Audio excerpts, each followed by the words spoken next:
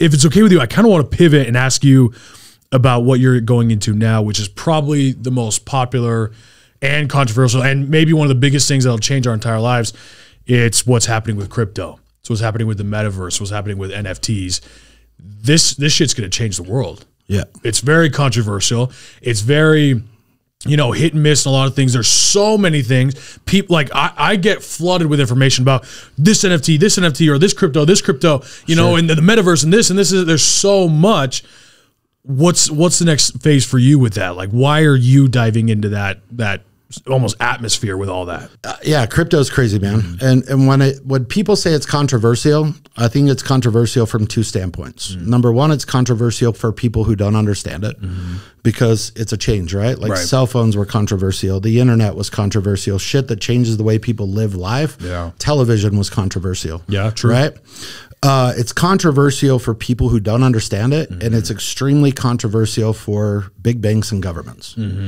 And it's not because they don't understand that it's inevitable. Like blockchain as a technology, it's not a possibility anymore. It's an inevitability.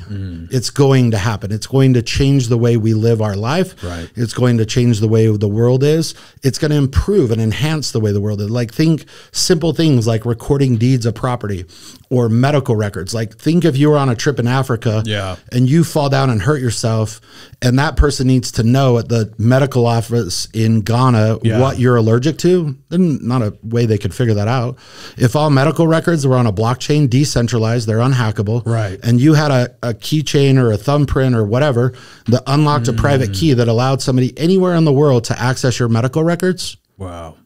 Like it's just a better way. Dude, I was thinking about like just a little pin in that. Like I was driving, my wife called me. She's like, hey, have you seen my wallet? I'm like, hello. She's driving behind me. She's like, I don't have my license. I'm like, well, let's turn around and get it. I'm like, I can't wait for the driver's license to be an NFT. On a blockchain? I'm like, wait for that to be an NFT where it could just be on your phone. You just pull it up. The dude scans it. It's like, yep, you're good. Exactly. Insurance. Yeah. All of those things. Oh, yeah. And it's a better way of storage because it's decentralized, right? But the decentralization of it, like at the end of the day, you've heard me say it at a couple events. It was actually Bridger Pennington's dad who said it at an event I was attending with him. But he was like, the best business ever created in mankind was the Federal Reserve. It was some rich dudes that said, hey, we're going to create a private business and we're going to print on paper currency for the world's superpower, and we're going to charge their population for that. Like fucking genius. Dude, people don't know that the Federal Reserve is not a part of the federal government. Yeah, it's a private business. Like, greatest business ever invented. And they name it the Federal Reserve. Right. Sell paper to the world's superpower and get paid for it.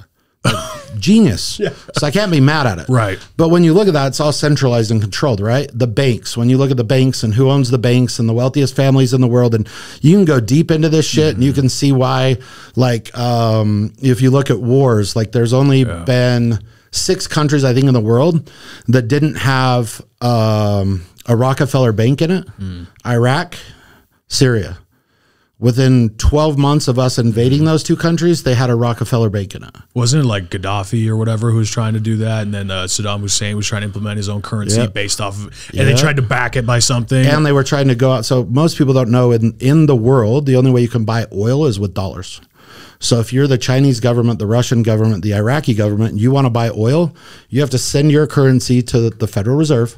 They give you dollars, and then you can use your dollars to buy oil. So the world is on a dollar standard for oil. Wow. Also, the only 2 countries to ever try to go off that, Iraq and Syria.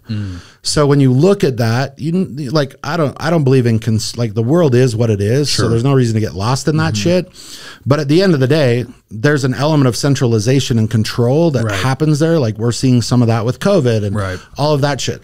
So when you look at blockchain, it's decentralized. They have no ability to control it. And when the government comes out and says all this nonsense about we're going to implement all these policies and we're going to do away with Bitcoin, like no, you're not. And the only reason they're saying that is because they're scaring the masses and creating enough fear that there will be a lack of adoption from the masses long enough that they can try to figure out how to get their piece of it. It's not even a question, will we have a digital dollar someday? At the end of the day, if you think about the business of government, right? China already is starting to implement this. Like in China, in major cities, Shanghai, if you want to give a beggar like some money, you scan their WeChat and you give them money. And why? Because the government taxes you for that transaction. So you think about the dollar, you think about all the cash run businesses, nail salons, hair salons, transactions that the government gets no tax on because they're paper currency transactions. Yeah. When they implement a digital dollar, it's not a good thing for you and I. Right.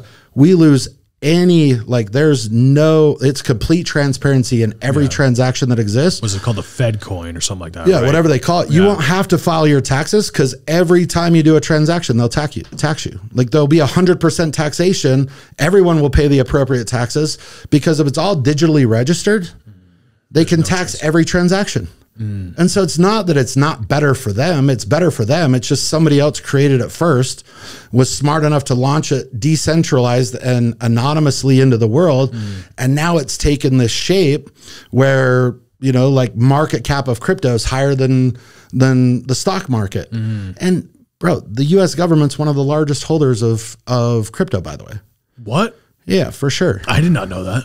Yeah. The US government is one of the largest holders of crypto. Absolutely. So all the nonsense and propaganda you hear and it's controversial is just people who have a control. Like, so we just sold a company for, whatever we sold it for. It was a part cash, part stock deal. So it didn't all come out in cash, which is a good thing because the company we merged with is going to go public in the next couple of years for like $3 to $5 billion. And then we'll have another 9-figure exit with that. So it wasn't a bad thing, but at the end of the day, just the time it takes to close a deal like that, where the funding banks were Goldman Sachs and JP Morgan, and then they got to wire money into a interim bank, and then they wire money to this bank, and then they got to wire money to our company bank, and then our company bank has to wire money to our individual companies, and then we can actually get that money. It was a 26-day process from those banks putting a hold on our money. Why do they put a hold on it? Because they make interest on it while they're holding it in their bank. Right. So with crypto, I've done transactions where I brokered some mining equipment deals and different things where it's let's call it a $10 million transaction where company A sends me crypto. I keep my little piece for brokering the deal. I send it to company B. They have a contract and it takes place in about 15 minutes from a Starbucks. It's just a better way. Yeah. It's a better functioning mechanism. So with that, what's crazy about, as you asked me about crypto and the metaverse, is it's literally like digitally recreating our world. So I don't know if you've seen, like Justin Bieber did a metaverse concert, 10.7 million attendees to watch his avatar sing for 30 minutes.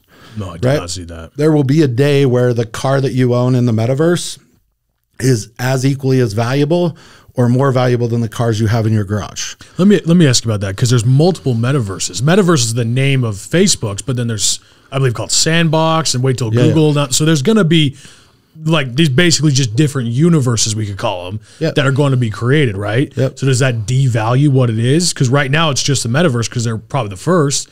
But does it devalue when all these other companies make their own? No, I mean, think of it like the business you're in. There's Amazon, there's Walmart. Right. Some brands do a deal with Walmart. Some brands do a deal with Amazon. So if I want that brand, I go to Amazon. If I want that deal, I go to Walmart.com. So it's going to be the same competitive landscape. You have a lot launch in the beginning. And that, like, at the end of the day, like when people ask me, is it a risky time to get into crypto? Absolutely. It's still like, but was it a risky time to buy a domain when you could have bought Google.com or Nike.com or Ford.com? Yeah, but if you would have bought them, you'd have made millions of dollars.